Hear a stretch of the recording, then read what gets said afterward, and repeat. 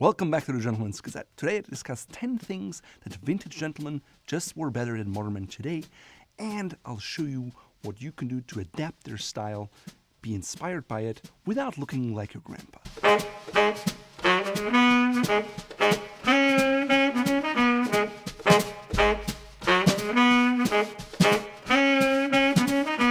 Whenever I look back at old films, magazines, or even family albums, one thing is painfully obvious.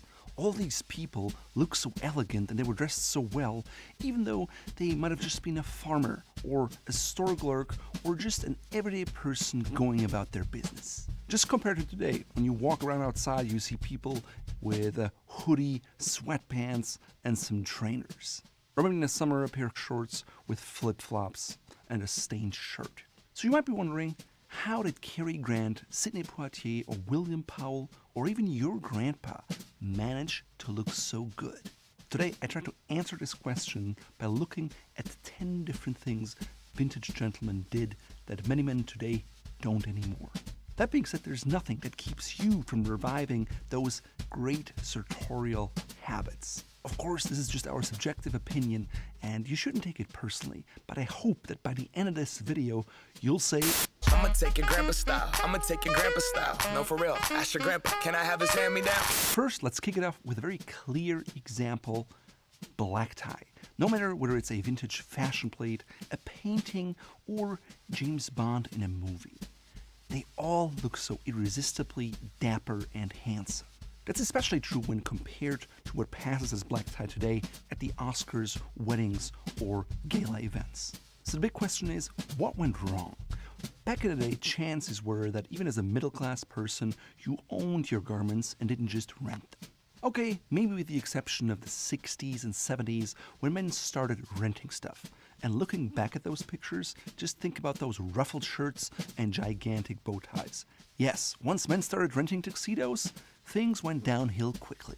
But even just a few decades earlier, men did not rent. Even the blue-collar Popeye from 1956 owned a tuxedo. Because renting a tuxedo is so popular these days, we wanted to see what you actually get for your money. And just take a look at this. No, my inseam did not shrink before we provided the accurate measurements and when we filmed this video, but it was just a complete shit show. To learn more about rental tuxedos and what you can buy instead, check out this video here. So by investing in a tuxedo, men could guarantee that they got something that actually worked for them and their body, that they were comfortable in, and that they could wear, clean, and enjoy. Realistically, men back then had to spend more of their income on clothes because the production had not been shipped offshore. Of course, also more people wore tuxedos, which meant there was more variety in the styles that they could buy at a regular store and the accessories. I mean, they had different bow type shapes, different sizes, slim ones, big ones, pointed ones, and so forth. If you go to a store today, you're lucky if they have a single kind of bow tie that you can actually tie yourself and that's not pre-tied. Otherwise, you just look like a boy who goes to prom. If you've never tied a bow tie before, no worries, we got you covered. We have videos for beginners that are easy, and we have more advanced ones. We also offer a range of bow ties that are all self-tie in shapes that are guaranteed to work for your face shape. Of course, it didn't stop there. They had evening waistcoats or cummerbunds, boutonnieres, pocket squares, socks, evening shoelaces, and so forth. Sadly today, most men lack the knowledge of black tie and what to put together. Fortunately, we have the most comprehensive guide on that matter that tells you everything about the history, what you have to wear, and even if you have just 5 minutes, take a look. We'll walk you through what looks best on you and why you should wear it. Well, aren't dress codes really a thing of the past, you might think? Aren't we all individual today? Well, yes and no. Dress codes had the idea of helping you to put something on that was acceptable so you could focus on the company rather than being self-conscious about your outfit and whether you're over or underdressed or just dressed appropriately. Back in the day, gentlemen had the option of white tie, which was arguably the most elegant thing for them to wear, and looking at that, it is really stunning. Every man I've ever seen wearing a white tie tailcoat just looks awesome. Now, why is that? well, the dress code is very strict and there's not much room for individuality other than maybe the bow tie shape or the color of your pocket square. Black tie, on the other hand, gives you a little more variety in terms of the color, maybe a midnight blue or something in really dark navy with black face silk lapels. Maybe you want different slippers in velvet or on the bow tie front. But after all, it's still rather limiting, but because of that, it's much easier to look dapper and handsome. The second thing vintage men wore better were shoes. We already discussed in a different video why men stopped wearing dress shoes, but back then, obviously they did. And dress shoes not only had an elegant last, but they were also made of higher quality materials than sneakers today. That, of course, was reflected in the price. Again, shoes weren't made offshore, and a nice pair of Florsheim in the 1940s cost you $10. Considering that the annual family income was $1,600, that's the equivalent of a pair of Florsheim today that costs $400. Now, Florsheim, of course, you can get for a lot less, and we did a video between the difference of $100 and $500 shoes, where the Florsheim only cost $100. But if you get a pair of $400 shoes today, you get what most men wore back in the day. Now, if you ask any man on the street how much they spend on their shoes, the average will definitely not be $400.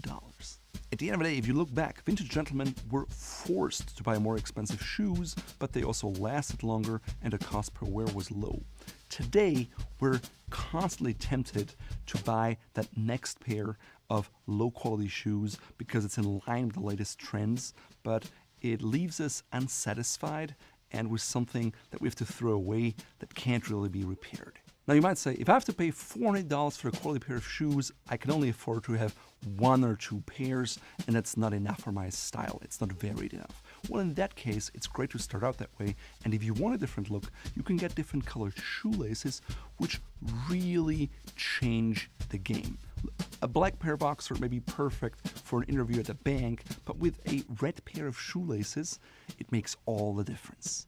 And now you can go to a cocktail party and look dressed to the T. Of course, back then, men didn't have the chance to order online, and even though Sears was around, they would typically buy their shoes at the store. They also had more widths and shoe lasts that allowed for a more comfortable fit. Shoes were also made that they could be repaired at a local cobbler. Try that with your Nike sneakers. And also because vintage men had to spend so much money, they took care of their stuff. They polished them, moisturized them, put their shoes on shoe trees, and had a few quality items in their wardrobe.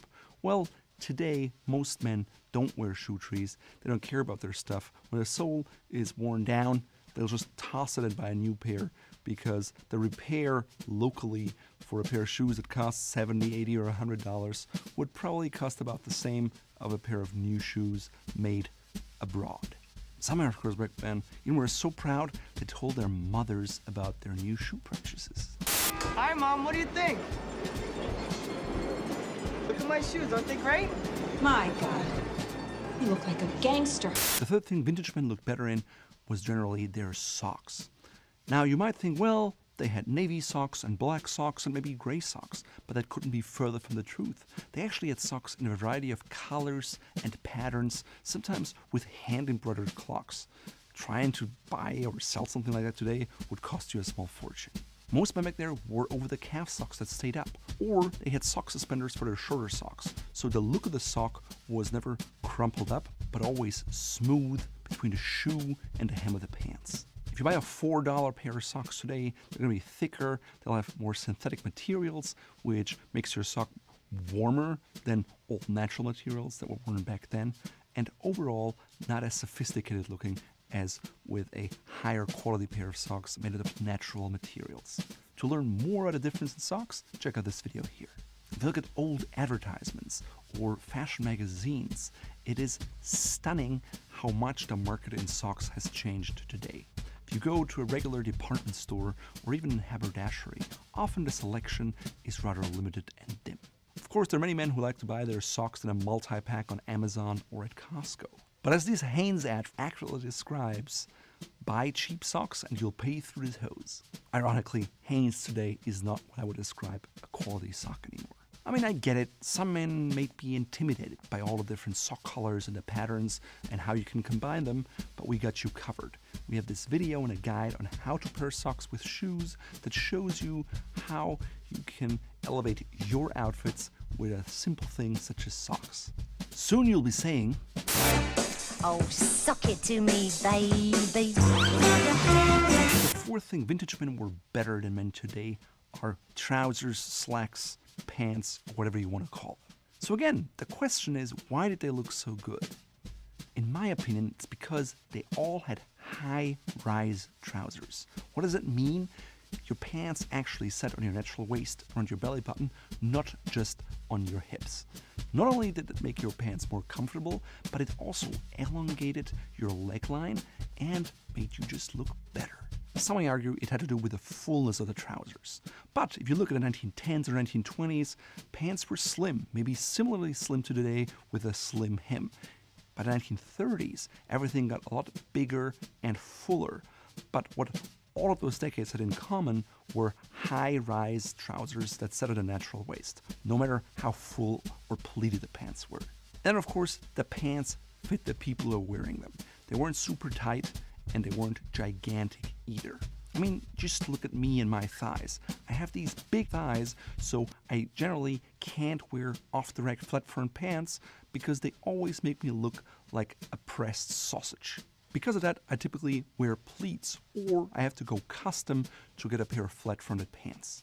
Another reason why men back then looked better is because they either wore suspenders or belts. Suspenders have the advantage that your pants rest on your shoulders, so you can actually have a little more room in the waist for a big dinner or lunch, but throughout the day, they will always hang at the exactly same height, which allows for more comfort. Belts, which became much more popular in the 30s and in following decades, can also help you keep your pants up, but it's much easier if you have that high waistline because it just grips your body better than just over the hips. If you're curious about how pants should actually fit so you look your best, we got a video for you. Of course, it helped men back then that fashions weren't as short-lived as they are today, and they also weren't as extreme. I've never seen skinny jeans, for example, back then. That being said, the 1970s bell-bottoms, ouch. Or just look at these hyper-flared jeans, they're more like Oxford bags. In all honesty though, I've never seen someone wearing like this on the street. I've seen plenty of skinny jeans though. Another god-awful trend are these tactical cargo pants, and whatever is going on here. So, if you want to look your best in pants today, take a page from history and 1. Get a pair of high-rise trousers, 2. Make sure they work for your body type, and 3. Go to the alterations tailor and make sure pants have enough of a fabric reserve to let them out in case you gain a few pounds or other things happen. It's always easier to take pants in than to let them out, but you also can't take a pair of pants that is 3 sizes too large and make it fit. It will just look awkward and your pants and your pockets will be in the wrong spot. Another thing vintage men wore better were dress shirts. If you look around today, most men wear shirts in either a solid white or blue for business wear. For casual wear, sometimes you see these bright tones of turquoise or red, or all black is also very popular, or maybe denim shirts. No, we don't have anything against denim shirts. We've made a video about it, but they have their time and place. If you take a closer look at the dress shirts that were available to men back then, you'll probably be surprised. They weren't all just white and light blue, but there were lots of subtle tones, such as pastel, green, or yellow, peach, lavender, orange, and so forth. Moreover, they had a lot more patterns. Subtle micro patterns, checks, maybe little houndstooth ones, interesting stripes, and sometimes there was just a subtle contrast, so from afar it would look like a solid, but from up close it revealed to be more interesting. Now, even though many of the rag vendors don't sell shirts in the right color palette, fortunately we now have lots of custom offerings on the market, so you can make sure your shirt wardrobe is more varied and not just blue and white.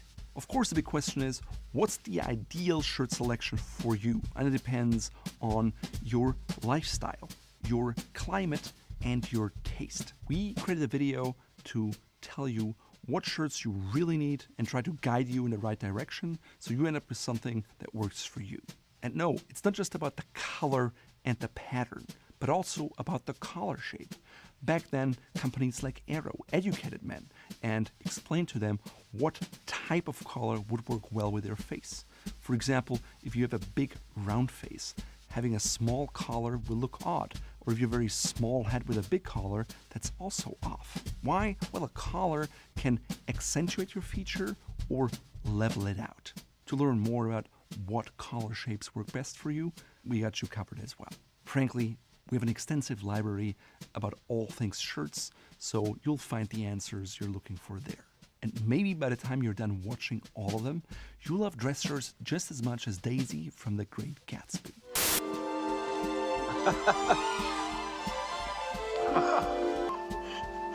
I've never seen such beautiful shirts before. Another reason vintage men looked good were they knew how to put together odd combinations. Today it seems, if you look at the Oscars or big events, monochromatic outfits are often popular because that's probably what their style advisor told them to wear.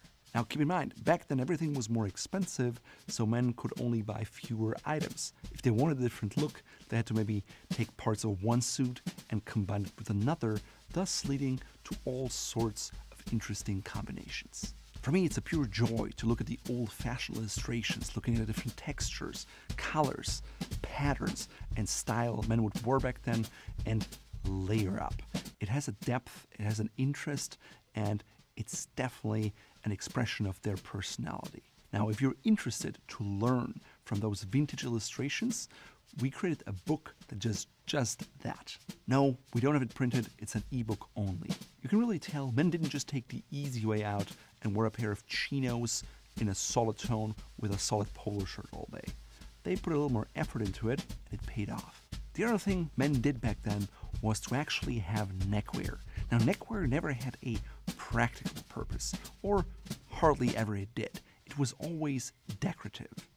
Back then, men just accepted it as part of the general dress code. Today, most men associate wearing a necktie with discomfort. I mean, back then, men even wore ties when they played tennis.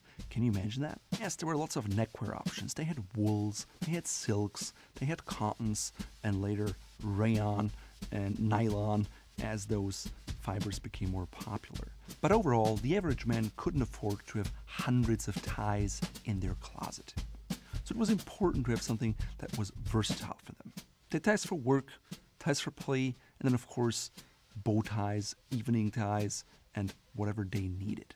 Interestingly, going through these old photos and illustrations, you never see men wearing bright, boldly colored ties in pink, green, or any other colors.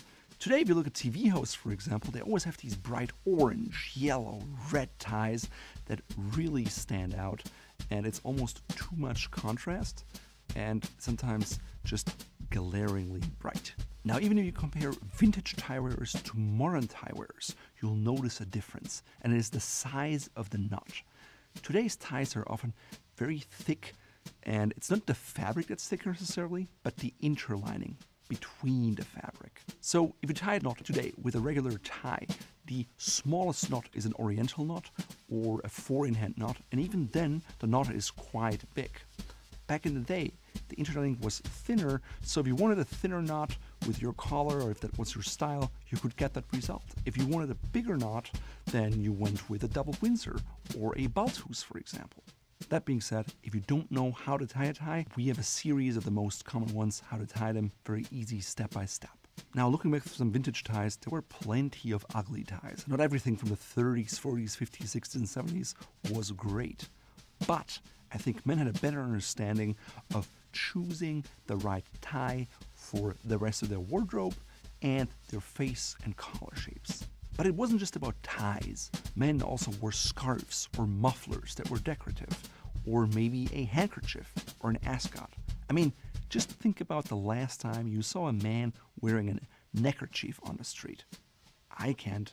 Maybe sometimes you'll see someone that wears an ascot, but even that happens only once every blue moon. However, the men who wear an ascot today definitely stand out and people notice right away. Why? Well, it's unusual And if someone wears an ascot, chances are they do so with confidence, and it automatically gives them an aura that other people don't have. If you're interested in upping your neckwear game, we have many tutorials ranging from how to tie an ascot to 12 essential ties every man should have. Don't let Fred have all the fun. You know, throughout the years, a lot of people have asked me, Fred, why the scarf? And I always tell them the same thing. Why don't you mind your own f***ing business, pal? Of course, one of the most obvious reasons vintage men looked better is that they wore hats. Today, most men don't wear a formal brimmed hat anymore. They maybe wear a baseball cap or a beanie when it's cold outside, but not a bowler hat or a fedora or a Hamburg hat. Now, why did men stop wearing hats? We got a video dedicated just to that question, and you can watch that here. Now, if men today decide to wear a hat, oftentimes they don't quite look like Humphrey Bogart wearing a fedora. Why is that? Well, it starts with the fact that back then there was a culture on hat wearing, and people learned what to wear and what not to wear based on how they looked. Today, rules of hat wearing are either unknown to people or maybe ignored. On the one hand, a hat can be a great personal style hallmark, but it can also be a detriment if worn incorrectly. Finding a hat that works for you is related to your body type and face shape, and we'll walk you through step by step how you can find the best hat for you. Yet another thing vintage men wore much better than modern ones are overcoats or outerwear.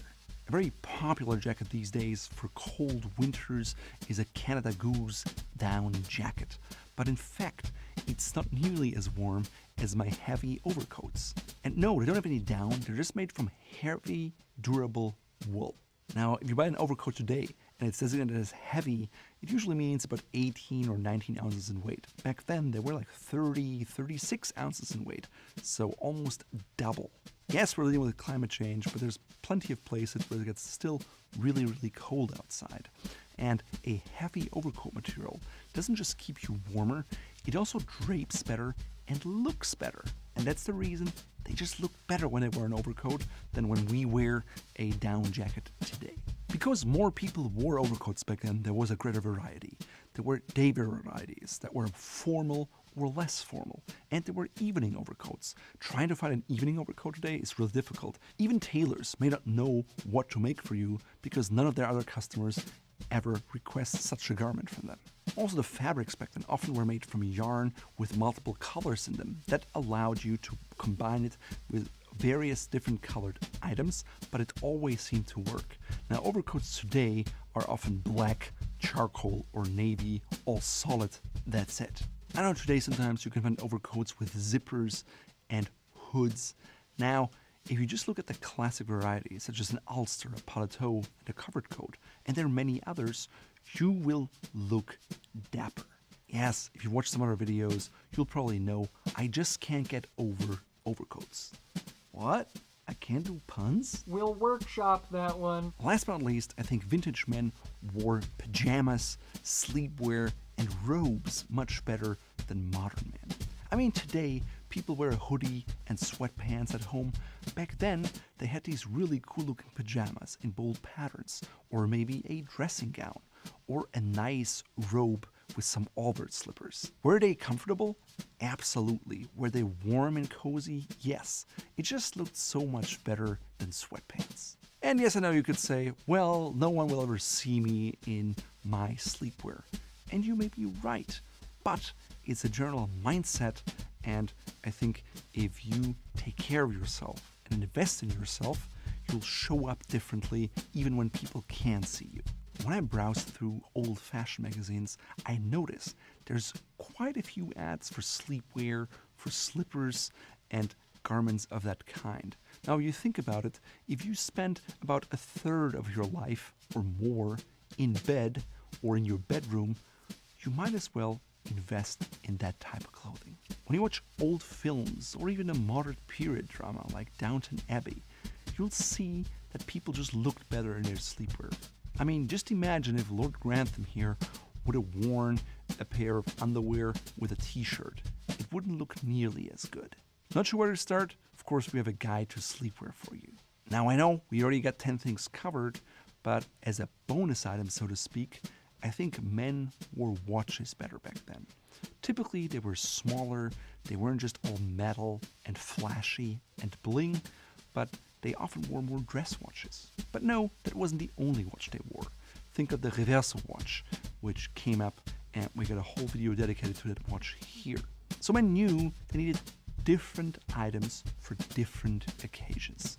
Whereas today, I think men oftentimes wear their Rolex no matter if they show up for black tie or if they're in their flip-flops on the beach. For every occasion, there was a different watch. And vintage men used to treat a watch like an heirloom that was passed down in their family for years to come. It was less of a status symbol than it is today. Frankly, I believe that many men today try to use a watch to flex or to use it as a status symbol rather than as something that is part of their entire outfit. Hopefully we've showed you that the style of the past isn't gone forever and it can be yours with a bit of effort, creativity, and know-how. So my outfit today isn't truly vintage. I think the tie is vintage, but it's not 100 years old or anything like that. So the jacket I thrifted, it was custom made, but it has this nice window pane on dark blue. It's a little more casual because it has lighter colored buttons and elbow patches. I definitely went for a 1930s-ish look with a pair of off-white flannel trousers with a fishtail back and suspenders. These suspenders are a bit whimsical and feature dogs. Now they're interesting because in the back they have leather tabs, in the front woven ones in brown and white, which I continued to my shoes, which are Alan Edmonds Spectators, model Bel Air in brown and white. My socks are two-tone socks. They're solid in like white and navy, so it picks up the color of the blazer, providing contrast between the shoes and the pants, and thus tying the outfit together. My shirt is a pastel lavender one, as men would wear in decades gone by. From afar, it looks like a solid, but it has a subtle herringbone pattern. I'm combining it with a vintage motif tie and a boutonniere, which also picks up the tone of the shirt. I skipped the pocket square because I felt like between a window pane pattern, the flower, and a tie, I already had enough going on. The cufflinks are a pair of vintage enamel cufflinks that are lighter in color, and even though there's no yellow in other parts of the outfit, it's very close to the color of the window pane.